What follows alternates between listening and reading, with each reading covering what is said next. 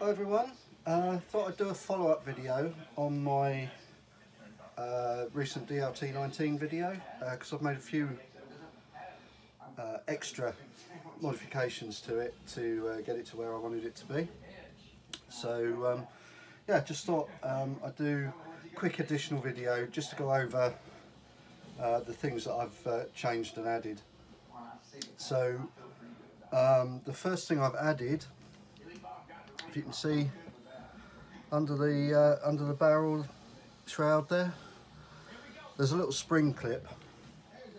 There's one here and there's one at the front bipod mount as well.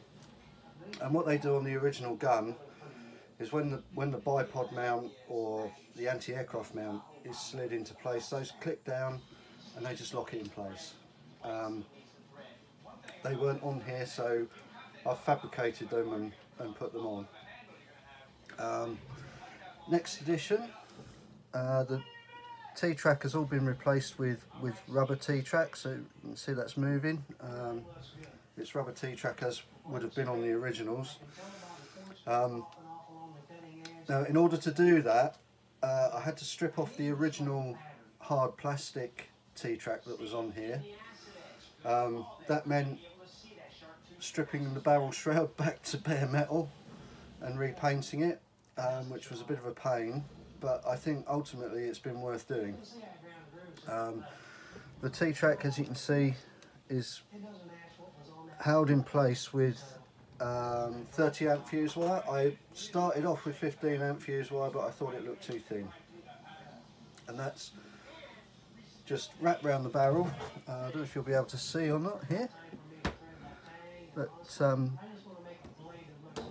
just in here it's just twisted together on the bottom. So yeah, the T-track initially I held in place with some double-sided tape just to keep it in place while I put the fuse wire around, because it's quite tricky to do that. Other additions, the box which goes over the feed tray.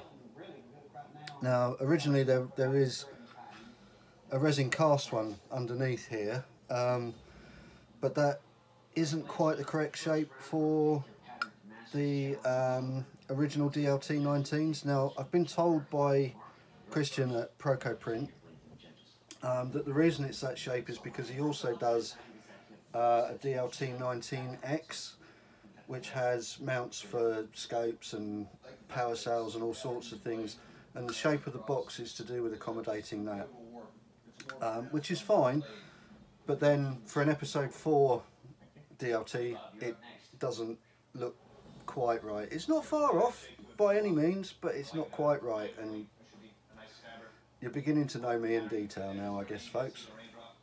So I went ahead and made up a metal box. Now these are originally just made of 2 pieces of sheet metal. I've used aluminium sheet here, and it's 2 pieces. The first piece is this piece, which goes across the top, the front and the bottom, and then the end pieces are folded and go underneath the front piece and down the other side.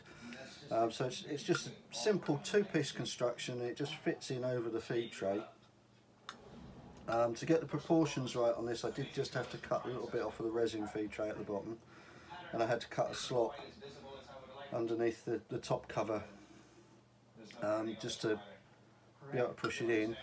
Now I believe on the originals these just pressure fitted over the feed lips, over the trommel clips, the clips for the magazine drum. They just pressure fitted over that. This one's pressure fitted too.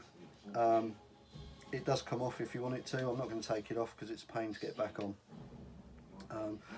It was then just spray painted matte black and weathered by just scraping at the paint with plastic card, and just chipping it with various items, screwdriver ends, that sort of thing, just to get the look that you see on the pictures of the originals. The last edition, and the hardest bit I found to find actually, was this greebly here, this little round greebly. This one is from a page on Facebook called Sandy Comms. Now I'll put a link at the bottom of the video to the places that I got the T-track and the greeblies. Going back to the feed tray for a moment, that I made out of sheet aluminium. I started off using 0.8mm thick sheet aluminium. I thought that was going to be thin enough, but actually the radius on the curves you couldn't get sharp enough, so I got another set of 0.4mm sheet aluminium, and it's actually made out of that, and the radius on the curves at the ends and things now looks much better. So yeah, back to this greebly. You'll find various ideas on the internet about what that greebly was. I'm not going to go into here which is the right or wrong ones. I went with one, as I say, from Sandy Comms on Facebook. I think it looks right to what I see in the pictures. Yeah, and again, spray painted with black paint and weathered in the same way. I've tried to get the weathering on both those parts to look vaguely like the pictures that you can find of an original A New Hope DLT-19. But to be honest, the only pictures you can get of a DLT-19 from A New Hope are really either screen grabs, which are okay, but they tend not to show too much detail, because they're either caught in the blur of motion, or they're not focusing on these guns, they're focusing on the actors. There is a set of pictures of what is supposed to be a screen used DLT-19.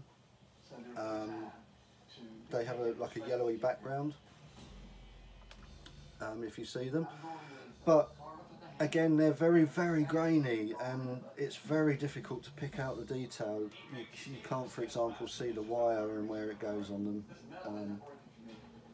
So anyway, before I'm in danger of waffling on too much about all the things I love, little details, yeah, that's what I've done to bring this up to where I think now it's probably finished. So yeah, thanks for watching, and I'll try and do another video of another project soon. Thank you.